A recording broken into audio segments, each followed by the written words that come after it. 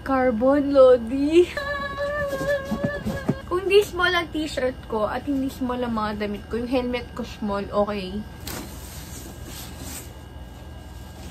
While being extremely light and it's also wind tunnel tested. Yan.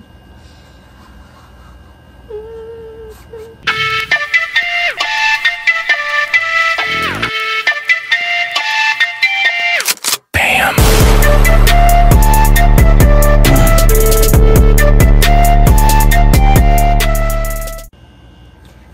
What's up, you guys? It's your girl Jasmin Jao and we're back again with another video. So if you're new to my channel, please don't forget to subscribe and click the bell button para updated kayo sa mga ipopost kong videos, and watch my previews videos. And sa mga luma naman na dito sa channel ko, thank you so much for supporting me and sa pag-subscribe, sa pag-nood, sa pag-like ng mga videos ko. So for today's video, halata naman, 'di ba, sa paligid ko kung ano yung gagawin kong video. Medyo halata naman, 'di ba? So, KYT number 1.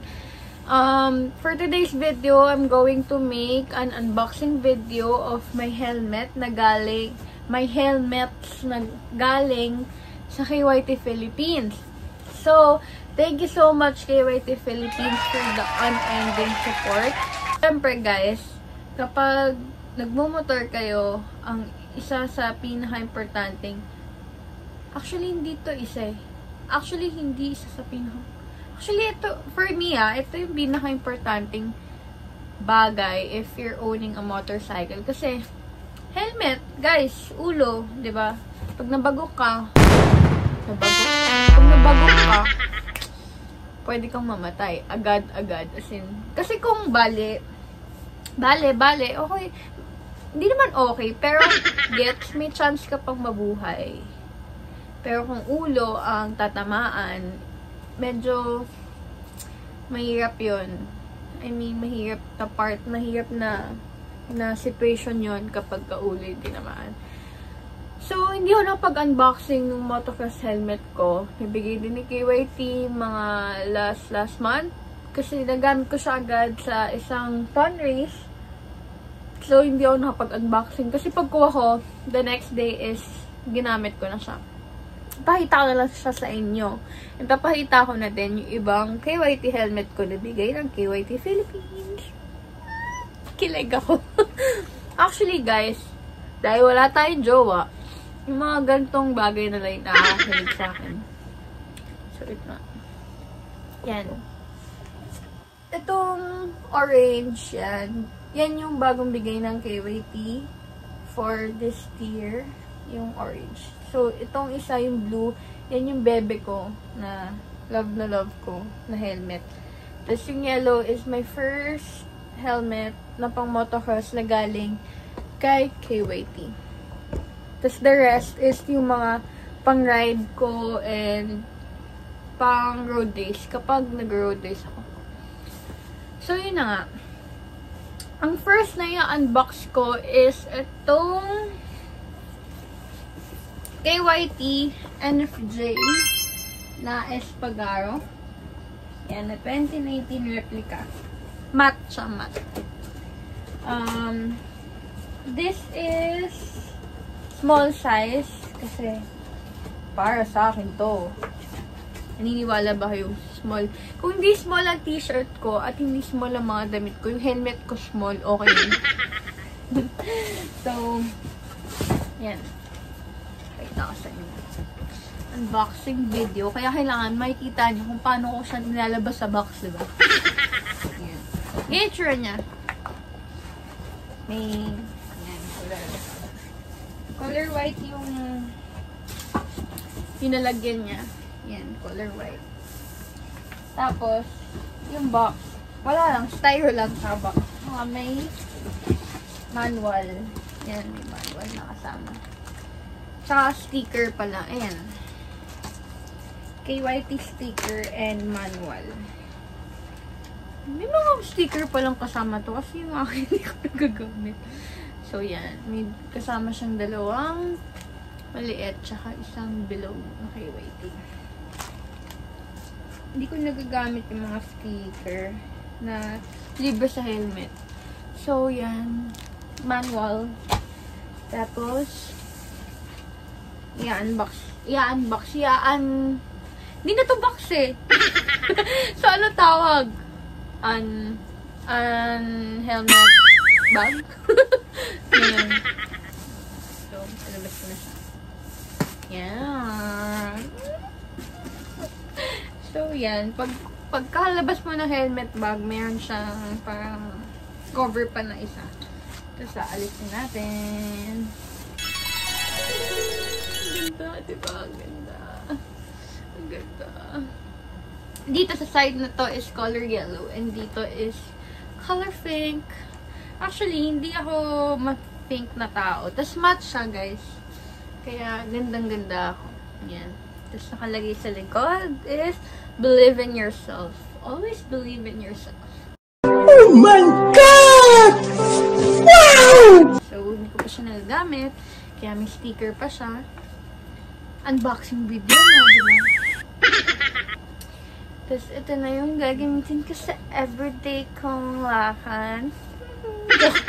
Ingit pa. Hindi, kasi, usually, nag-face na ako kapag papasok, ganyan. Kasi papasok ako sa OJT ko, minsan.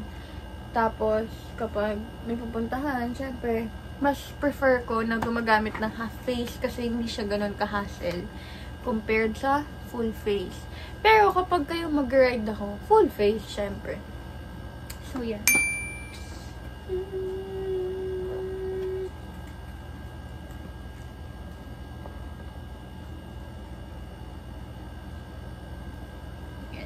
Actually, this is a improved version ng KYT Venom.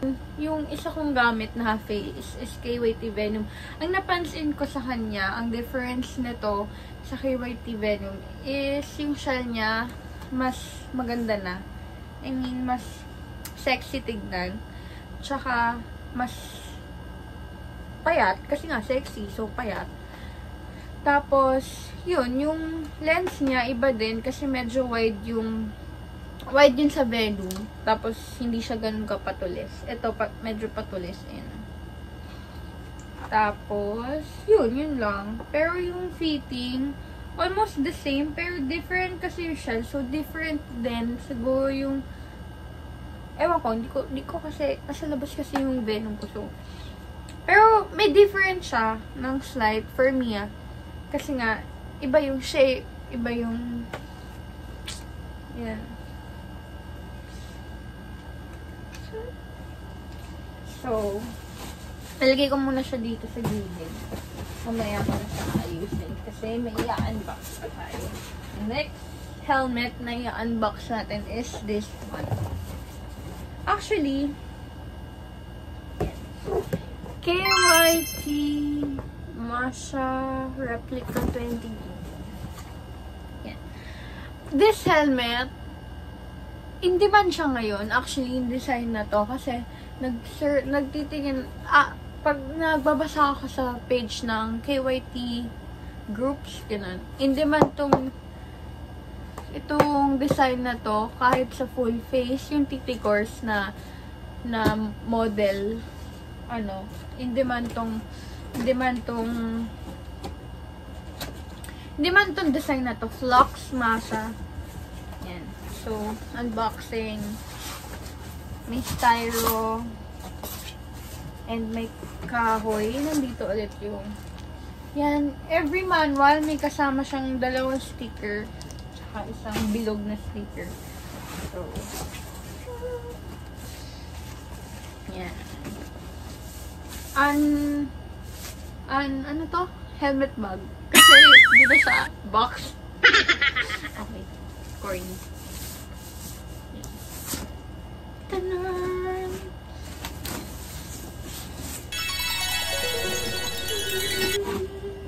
Ang ganda, di ba, guys?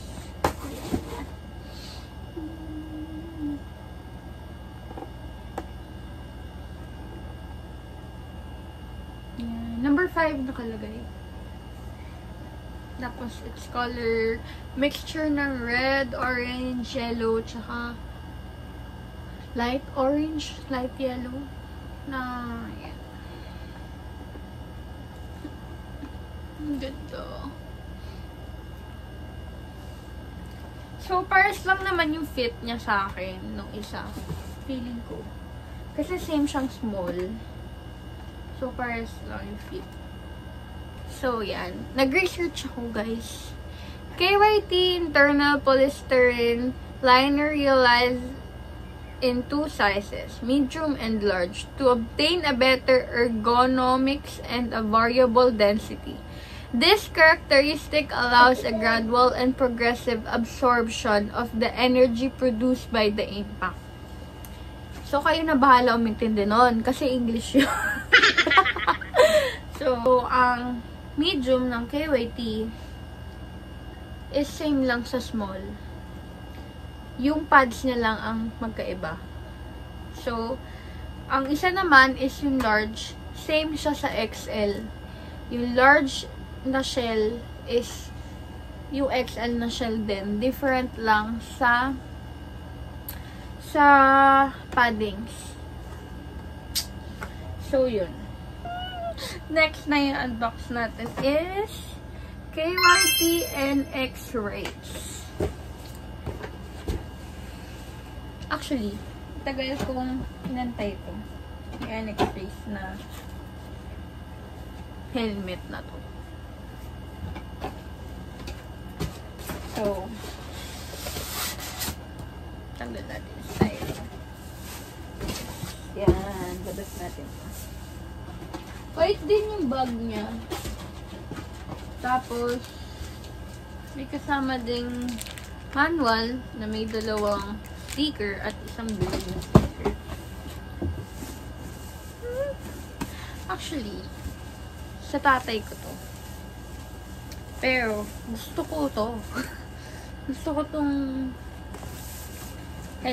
gusto ko tong design na to kasi ang angas niya na parang ewan ko, basta angas niya. So, dati ko pa to gusto, yung design na to. Tanggalin pa natin yung kapakol. Diba? Ang ganda, men. The price of this one, the NX Race, is 16.5? 16.5. I'm not that sure, pero alam ko 16.5 yung price nito. NX Race. Ultralight carbon shell. Sobrang gaan niya. Promise. Sobrang gaan niya. As in, sobrang gaan niya.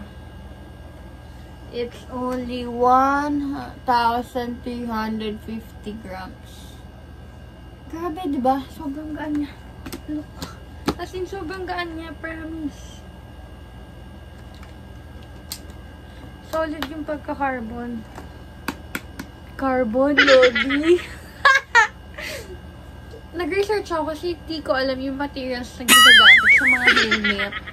Kasi, ang alam ko lang is magaan siya, maganda siya suotin, carbon, tapos safe. Diba? So, yun lang. Yun lang na alam ko. I made my research about this KYT NX Race. So, ito nga. Ito nga ang research ko. KYT NX Race Carbon is one of the safest standard-looking carbon helmet in the world. The outer shell of this helmet made with triaxial composite. Yung triaxial na yon is carbon, Kevlar, and fiberglass with high resistance to crashes. The carbon fiber is a high-performance material used in MotoGP and SBK competitions that gives the perfect strength while being extremely light, and it's also wind tunnel tested. Sobrang gaan niya. And may mga, yan, yung mga pang hangin-hangin niya is subok na. Sa likod ko, yung last helmet na i-unbox natin. Last but not the least.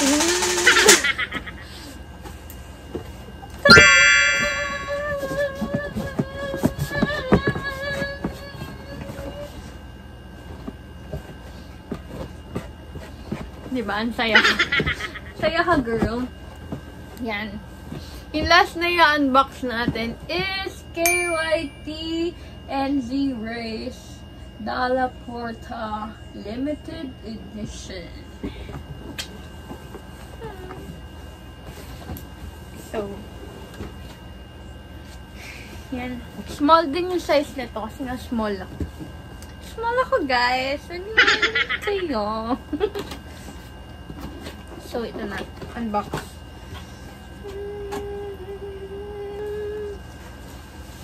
Yan. Hindi siya color white. Yung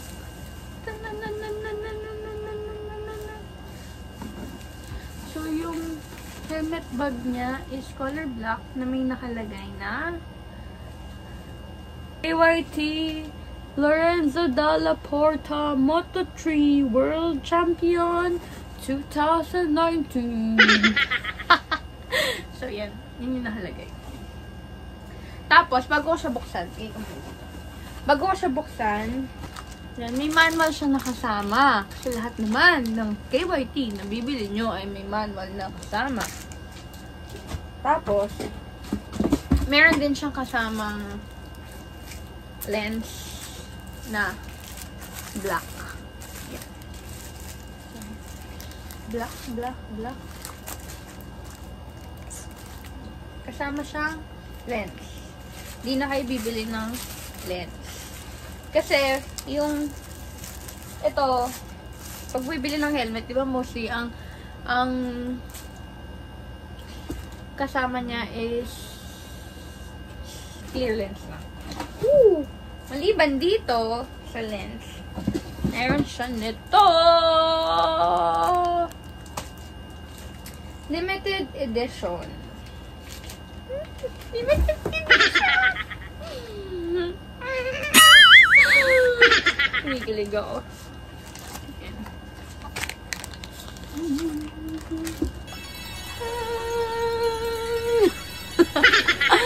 Yan. Certificate of Authenticity. Yan. So, tingnan natin. Yan siya. Para akong nag 100k. 100k ba? Yung pinakauna. 100k, diba? Subscribers sa YouTube. Diba? So, itong nakuha ko is pang 546 ng 2,599 sa buong mundo. 2,599 lang nilabas na ganito sa buong mundo. So, I have the 546. Kilig. Yan. Hindi ko tignan yung nails ko kasi sira na. So, babalik na natin siya. At papaprint ko pa ito. Hindi ko alam. Basta tatago ko siya. Lagay ko siya dun sa mga trophies ko. Right, nice. Tapos, syempre, ilalabas ko, papakita ko na sa inyo itong Dalla Ports.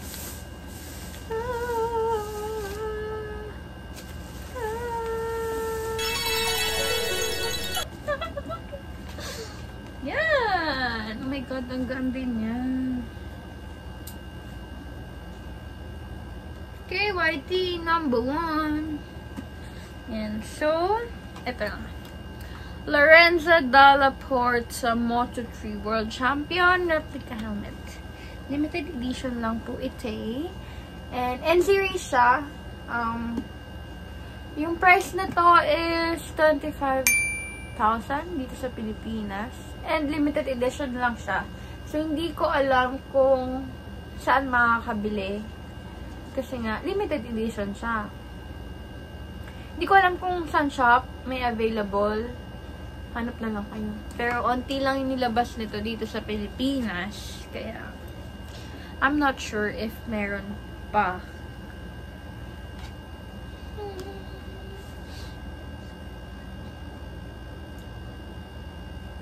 Diba? Ang sexy niya. Yung mga facts and na-research ko about this helmet, Syempre, number 1 is limited edition. Syempre, number 1 is limited edition siya. Sa buong mundo is 2,599 lang nilabas. Tapos, yung shell niya is tri-fiber composite, which is same doon sa NX race na may carbon, Kevlar, and fiberglass. Tapos, two shell sizes din. Tsaka 1,350 grams din siya. Same sa NX race. Tapos, aerodynamics. Wind tunnel tested new spoiler with CX 0.47. Yan, spoiler siya.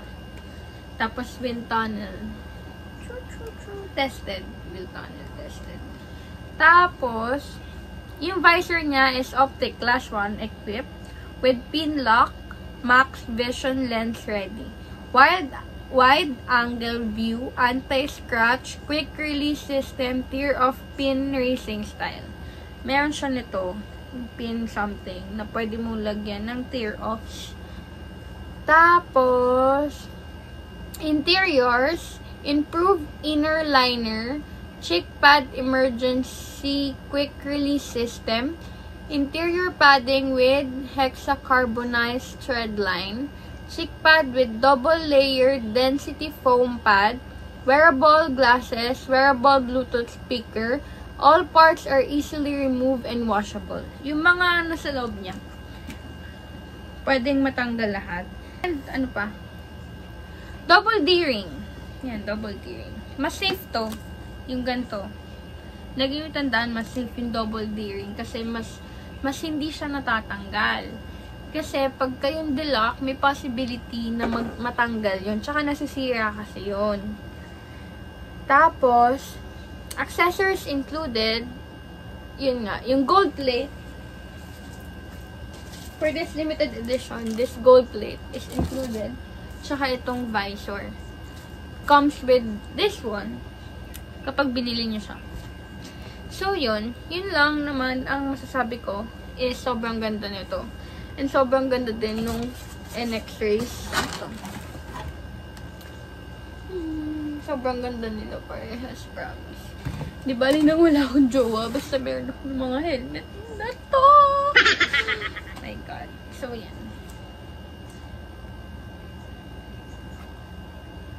The price of this one ng NG race is 25,000 pesos. Kasi nga limited edition siya. And NG race siya. Comment down below if you have any suggestion ng vlog content. Actually, magsasurvey ako about sa kung anong itatawag ko sa inyo. Kasi I was thinking if parang gusto ko yung what's up mga ka-siopaw. Kasi mukha akong siopaw. Diba? Mukha akong siopaw. Tsaka kasi iniisip ko, hindi lang naman puro race or motorcycle vlogs yung meron ako dito sa channel ko. So, I want my what's up mga ka-chuchu to be, ano ba, paano ba? Pwedeng sa personal vlog, pwedeng sa moto vlog. So, I was thinking na what's up mga ka-siopaw. Kasi I look like siopaw, diba? Bola-bola. Asado. Hindi ako asado. Baka kayo, asado kayo. Get you. So, yun. Thank you so much, KYT. Thank you so much for watching. Don't forget to subscribe to my channel and like this video and comment down below kung anong gusto nyo i-comment and kung magpapa-shoutout kayo sa next videos ko, i-comment down below nyo din. Iipunin ko, tapos magsha-shoutout ako. Tapos ano ba? Yun lang. Bye guys! See you on my next video. Bye!